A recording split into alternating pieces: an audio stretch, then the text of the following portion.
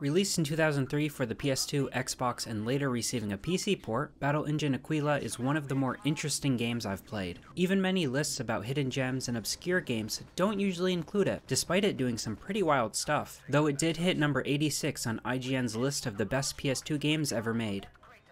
Taking place on the fictional planet of Ilium, greenhouse gases have caused the ice caps to melt and flood most of the planet. Fighting over the planet's few remaining patches of land are the Forseti and Muspel empires.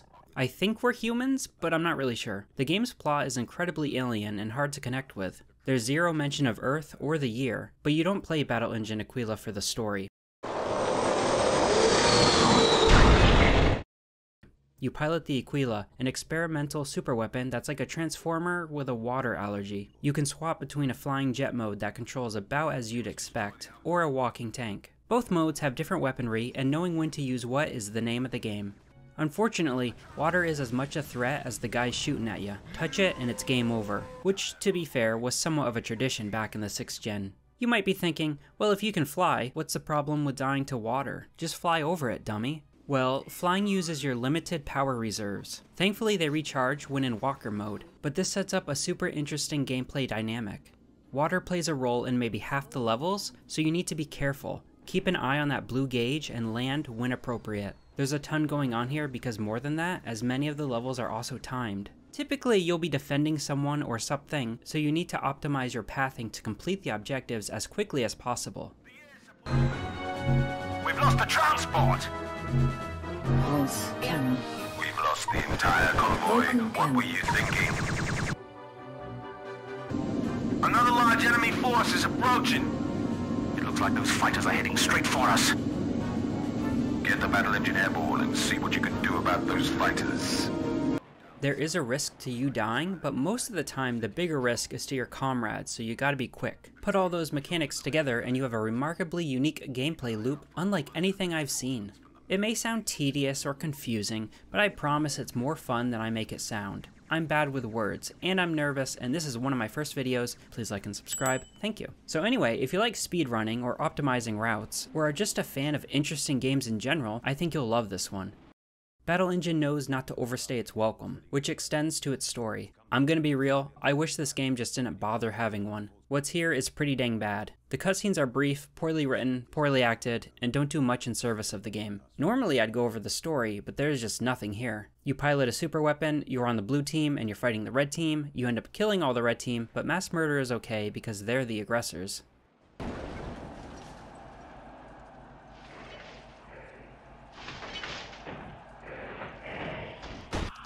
Now, I know some of you people had family in that mess, but I need you to stay focused. Focused? They're murdering civilians over there. Calm down, Hawk. We need you to stay cool. We're sending you guys out there soon enough, and we'll all have plenty of opportunity to even the score.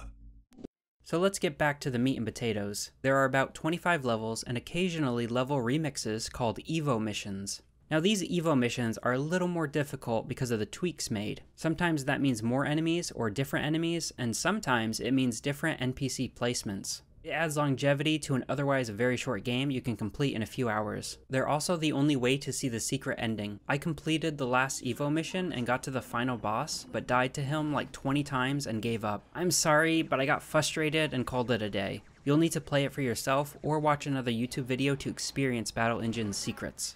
Though it's not only the gameplay loop that makes this a noteworthy title, but also the amount of NPCs on screen. While you are a super weapon and usually the biggest, baddest dude on the field, you're also one of hundreds.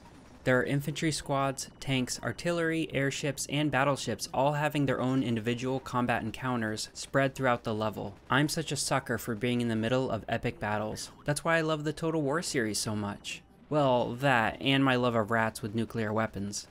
One mission may task you with destroying all the enemy tanks and structures while making sure not too many of your own are lost.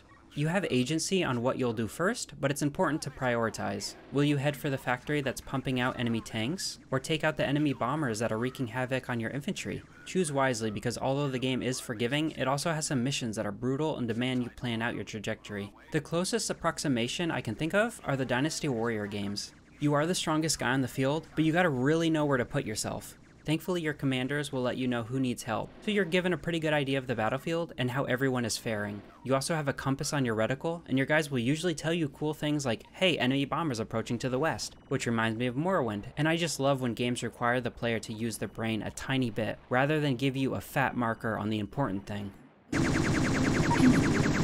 Enemy forces are breaching the eastern defenses! You have a minimap on the bottom left that gives you important info on enemy and ally locations. The yellow are critically important objectives, often structures, and the bottom right is the balance of power, which I glanced at like twice in the entire game. So yeah, that one's not really important, but it looks neat. I like the pretty colors. Your UI also includes an enemy health bar of anyone you're shooting at in the top left, and your objectives in the top right. Your reticle includes your energy meter for things like flying, which I've mentioned previously, and your health bar. It's all incredibly intuitive. You also have a fairly generous lock-on for many of your weapons. You have to aim a bit with a machine gun, but the game helps you out, which keeps the shooting fun and loose. Some of these guys are real small.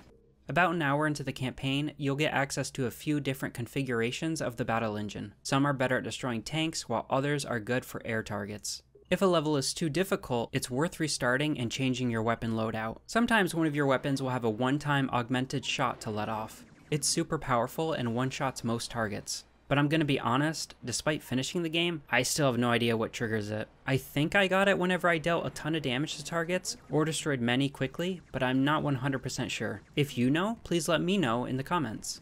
There are some bosses in the game, and you gotta aim for their weak points. I feel that you died too quickly when you were hit, so I wish you were hit more often, but less damage was dealt, if that makes sense. For example, I'd be at full life and then get game over in one hit from a boss before I even knew what was happening, though that's a small nitpick as it was fairly rare. When you are damaged or need some more ammo, you can land on the specific ship with the circular pad, though this ship isn't present in every level, so just be aware. One of my favorite things to do in this game is to land on top of enemy ships and just unload on them. The game gives you a great sense of mobility. When you start, you'll be pretty clunky and awkwardly moving about the battlefield, but by the end game, you'll be zipping through forces, maximizing your impact, and tearing through enemies. It's a great power fantasy. I played on PC with a widescreen patch and the game ran well. I used a mouse and keyboard and the aiming did take a little getting used to, but overall it never impaired my enjoyment. You can grab Battle Engine Aquila on Steam or GOG for very cheap, and I've included a link to the widescreen patch in the video's description. If it at all looks interesting, I recommend picking it up and being the scariest thing on the battlefield. Thanks for watching.